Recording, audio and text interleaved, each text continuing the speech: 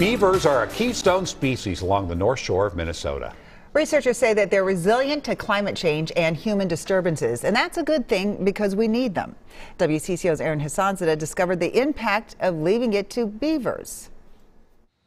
No one has ever accused the beaver of being majestic. They're just kind of like little furry, big, oversized potatoes. Clumsy, vulnerable, nearly blind, and lacking intelligence. But they do have a knack for building things that last. Waddling critters on land who just are really good at building dams and lodges. And when the engineers of our ecosystem crawl out of their homes here and get to work building dams, they are building something incredibly valuable. To find out just how valuable, Sean Johnson-Weiss and a team of researchers out of UMD zeroed in on the north shore of Lake Superior. That area, beaver mecca, basically. His team scoured over aerial images from a 70-year period, tracking beaver dam builds that essentially create wetlands and ponds, altering the landscape in beneficial ways. If you get like a really big rain event, then a lot of that water will kind of be stored upstream of these dams, and they'll kind of reduce the amount of flood, which affects,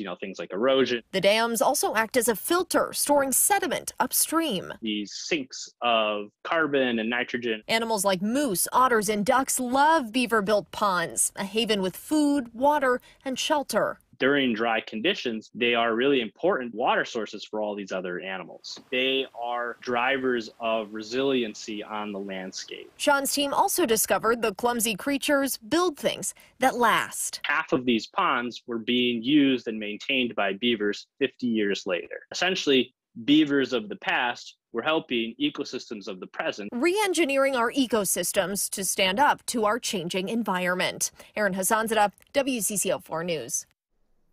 Sean tells us that beaver dams are removed in some areas with the idea that it will help trout thrive.